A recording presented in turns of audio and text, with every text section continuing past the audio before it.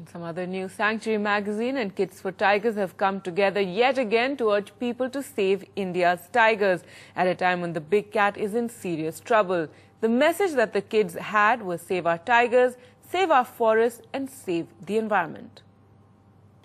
Close to 2,500 students came together to form the magic number 350. It was a clear message to leaders of the country to help protect our environment, to curb climate change and also save India's tigers in the run-up to the UN Climate Summit in Copenhagen this December.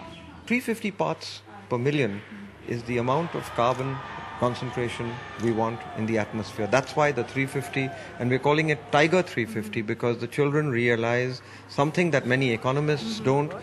Protecting tiger forests is the finest, most effective, most scientific, the most economical way to fight climate change.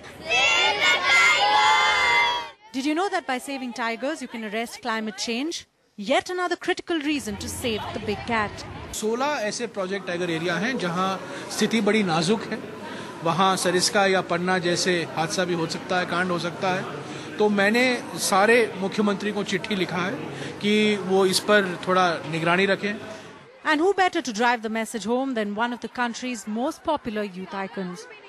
Saving the tiger is really a symbol, I think, more than anything, of really saving the forest, saving the ecosystem, which then can sort of affect climate change.